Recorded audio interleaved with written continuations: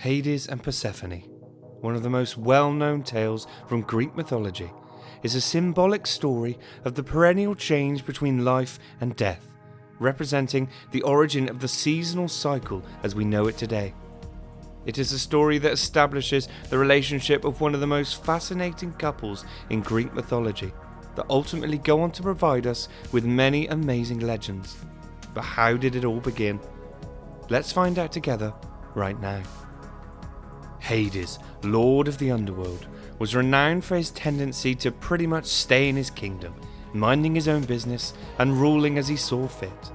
It was on one of his rare excursions to the surface of the earth, however, that he came across the maiden Persephone and fell, as is often the case in Greek mythology, immediately in love, determining that she would be his wife.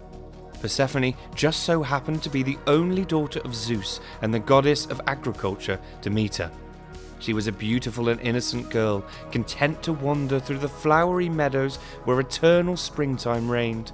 The complete opposite, you could say, of the lord of the underworld. But this did not deter Hades, and as soon as he was able to tear his eyes away from Persephone, he travelled immediately to see his brother Zeus. He asked the permission of Zeus to take Persephone as his wife.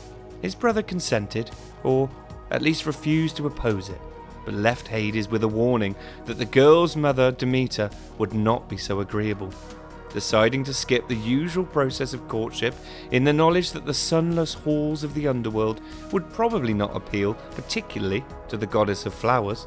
Hades instead resolved to abduct Persephone. As she gathered flowers one day on the plains of Sicily, the ground opened up suddenly beside her, and out of the chasm appeared Hades, thundering across the ground upon his mighty 4-horse chariot. Before she had a chance to react, the god swooped her up into his arms and rode back down to the underworld, the deep holes sealing behind them, leaving only a scattering of fallen blossoms as a clue to what had occurred. Before long, Demeter arrived to collect her daughter, but could find no trace of Persephone. Distraught and desperate, she searched frantically, but to no avail.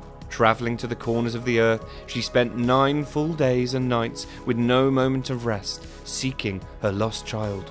On the 10th day, she came across the goddess Hecate, who told Demeter that Persephone had been abducted, but she did not know the identity of the culprit. They went together to visit Helios, the sun god, who saw everything that happened on earth. He revealed to Demeter that Hades had taken her daughter, whilst at the same time trying to convince the distraught mother that Hades, as a brother of Zeus and ruler of 1/3 of the universe, was not such an unfit husband for Persephone.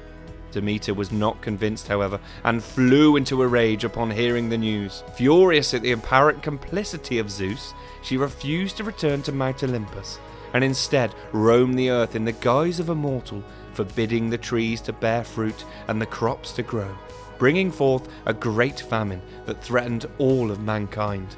A full year passed as the world around her deteriorated into a barren wasteland, and the people's suffering grew worse and worse.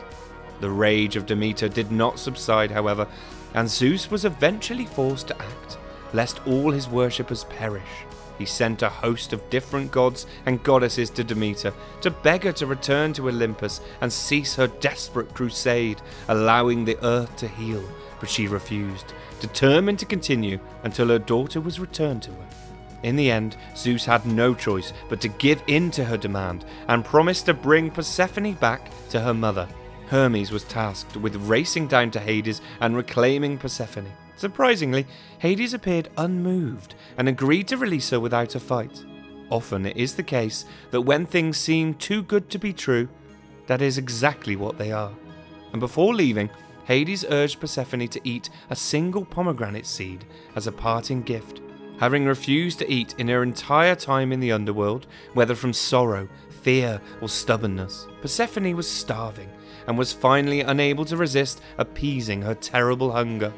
In that moment, she unwittingly sealed her own fate and set in motion a cycle that would persist for the rest of time.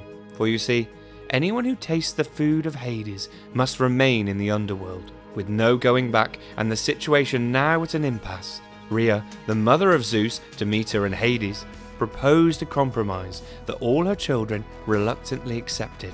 Persephone would spend half the year in the underworld with Hades, and the other half above ground with her mother. Returning to the surface initially, the fertility of the earth was restored immediately, but when the time came for Persephone to return to the underworld, the land became cold and less fertile. As such, the seasonal cycle of the planet was begun. Persephone would go on to become best known as the dreaded goddess of the underworld, feared by mortals, a far cry from her image as an innocent maiden at the beginning of the myth. She personified the perennial change between life and death, her very nature shifting in tandem with the land that she so loved as a child.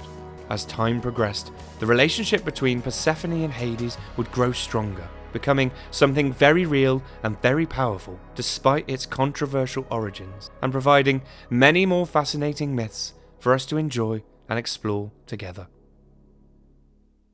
Hey guys, thanks for watching. If you enjoyed the video, don't forget to hit that subscribe button for more great stories. Cheers.